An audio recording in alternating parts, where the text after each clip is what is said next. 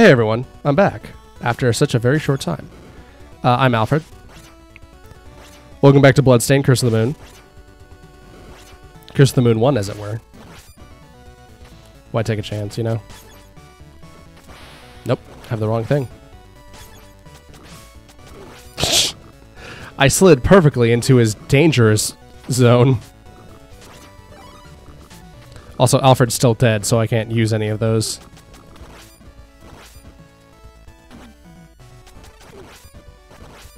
Yep, perfect.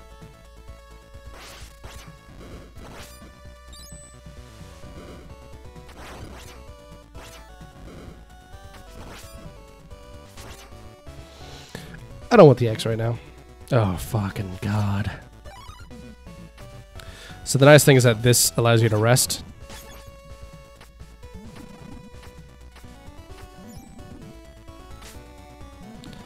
Oh, and the little pixies too, huh?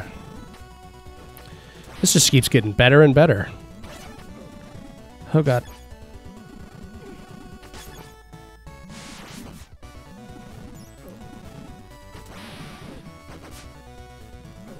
Fucking Rudro.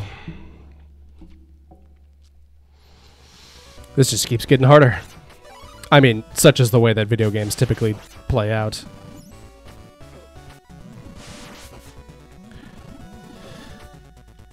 So yeah, this is much like Shovel Knight and other Kickstarter games of the ilk. This is a game designed to be... I almost had it, actually. Wow, I'm kind of impressed. So yeah, normally this would take the life counter down by 1, and then we'd all pick up wherever we left off. Well, more or less where we left off. Can I head back down and... yeah, bust some lanterns? Ah, oh, really? Can I cheese it? Nope, I can't. See, because of Miriam's jump being so good, sometimes you actually overshoot what you're intending to jump. And that's not her fault.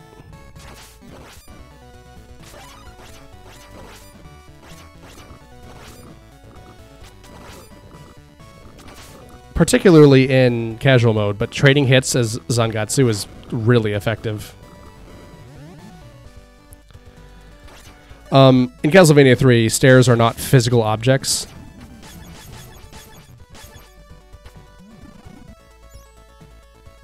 This is going to be difficult because... oh boy. Oh hey, this'll help.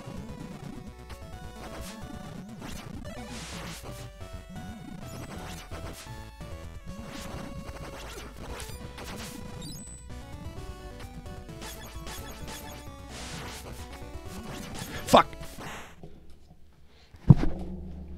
I hate getting stuck on the little slidey parts. This is a bad start to the episode, huh?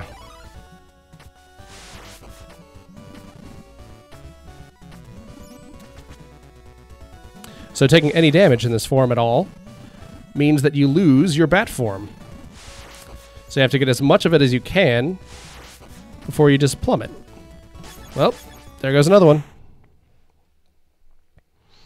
At this point, I might just hurl myself off a cliff. In fact, why don't I?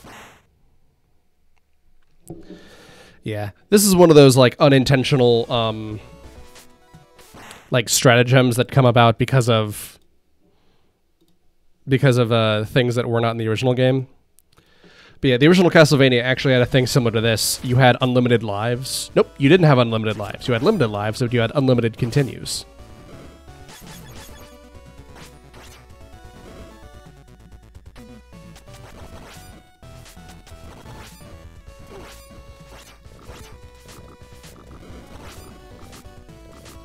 Oh, will you come down here, Frogman? Thank you.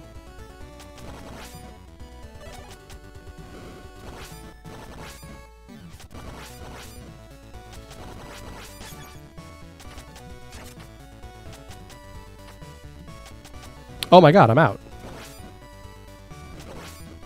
Fine, guess we'll just tank hits and trade. Oh, brother. Trying to play smart. This is where it gets me. God, I've lost my beard, the source of my powers. Such a tragedy. See, one of the things about the Axe Knights is that, like, sometimes if you just can't get in, you make no progress.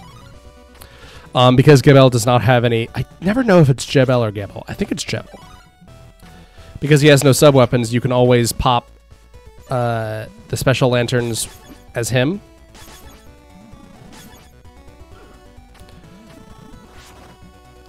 And all it'll do is just give you more weapon points.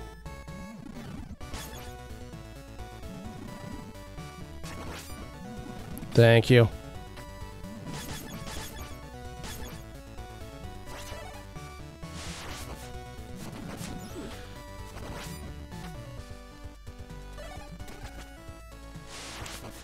All right, now maybe this will work out. Much better, much better, much better.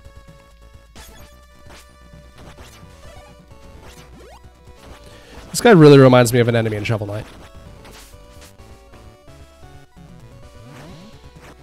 I think I'm starting to notice the, you know, I've just realized the short, quick way leads to a mini-boss.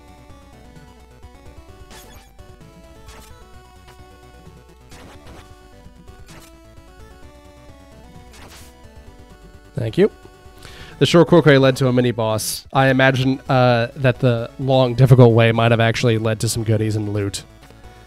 So maybe I'm a dummy for skipping that way. I've been playing this game for a bit, but I've only been playing it for so long.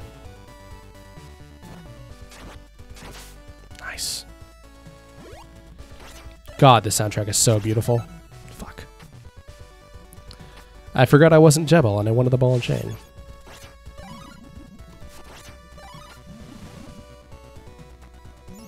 Yeah, one of the nice things about playing as Mr. Gebel is that you often have... You can basically keep the... Perfect. That's just what I wanted. Thank you.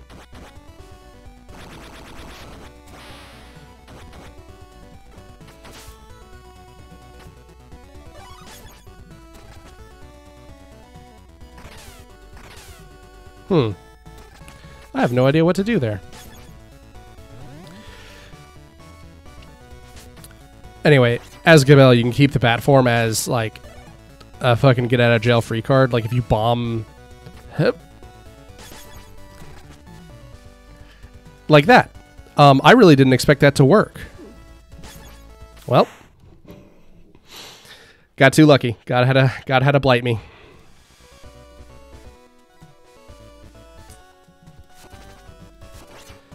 See, that's the thing, you know? You can keep it as a one-off to help you with a jump that you fucked up. Oh. You can only go up that way if you're playing as Miriam, which means that you might actually have an easier time going this way. Or maybe not.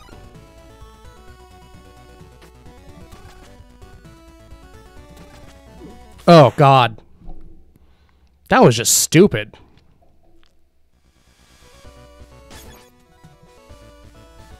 Let's try this one. The thing about Miriam's jump is that it is fantastic. Oh, Jesus. Miriam's jump is fantastic, but sometimes it's so good it forces you to, like, overcorrect and overestimate. God. Whatever. Starting over now. That's fine. I am A-okay with that.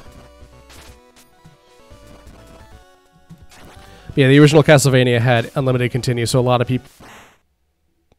That wasn't even a enemy. That was... I just fucked that up, like, just completely raw. Help me out here, man. I'm slipping.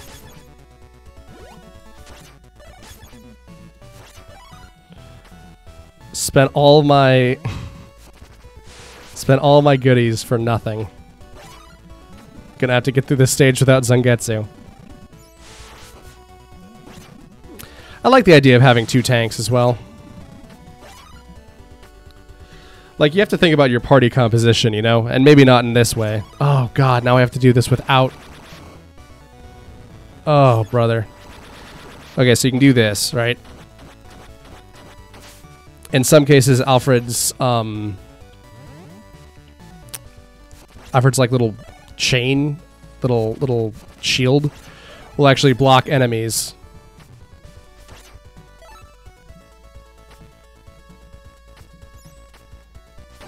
Perfect. Oh, I don't like this.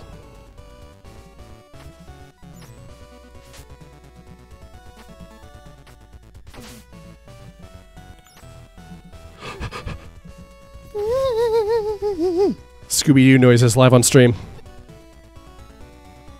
That was embarrassing. I got, honest to God, just like frightened there. I was like, ah.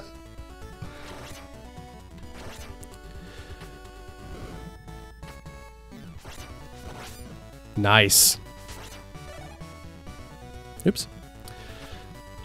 So yeah, in Castlevania 3, stairs were like... Stairs had really weird physics. So like you couldn't go through stairs. Like you couldn't jump on stairs. If you're on stairs, you were stuck on them. Like I'm hitting the spacebar now. Let me... You might be able to hear that. And you can't jump on stairs.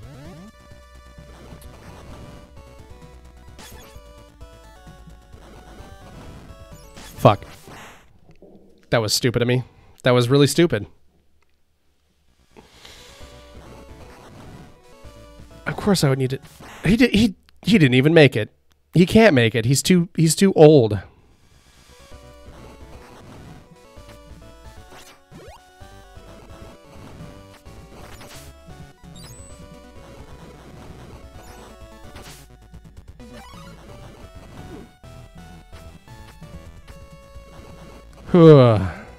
Oh, man. Wait, can I just... I can, in fact.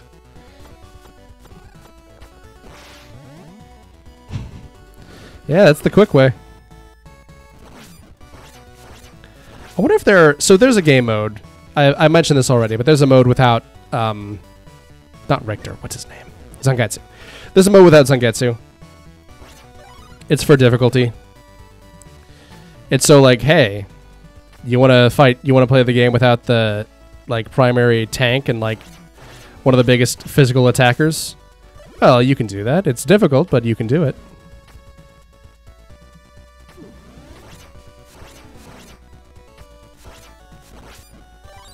Perfect. Really, huh?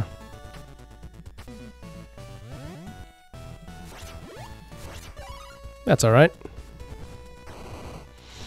I've only fought this boss once, now that I think of it.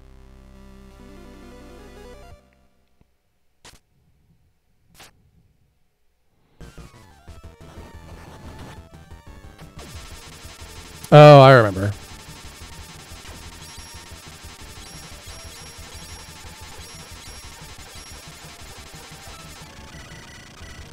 So he targets the ones that he targets... First he makes the entire arena unstandable. You know, unable to stand on. And then he shoots those things around. And then he makes it so you can only stand on that one.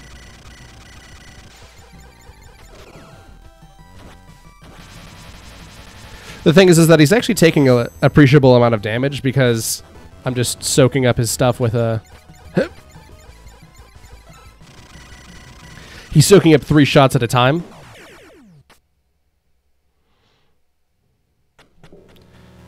All right. I didn't expect to do that. I guess that goes to show you that casual mode means that even a baby like me can beat this game. A big choward. I mentioned this map earlier. In Castlevania 3, the map is... You make little choices across it to get through stuff. Oh, yeah. But in Castlevania 1, initially you're going through... Curse the moon. Initially you're going through... the area in front of Dracula's castle, and then you're just going through Dracula's castle, which is similar to this. So this has the same color palette as Dracula's castle. Oh boy. Yeah, this level starts with the same color palette as Dracula's castle, so it's like, oh hey, look, it's Dracula's castle.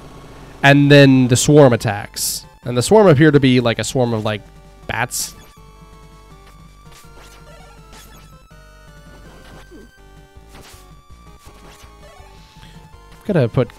We gotta bench you, dude.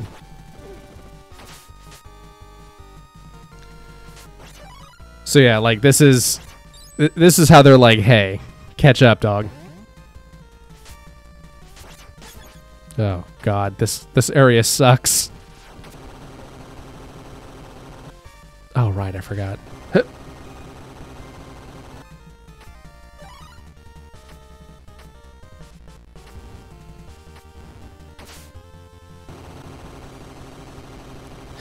God, this is so frantic. Look at how many there are. Just keeps going, dude.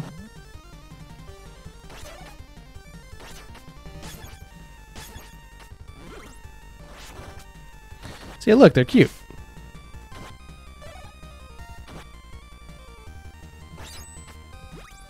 Now we have more as well.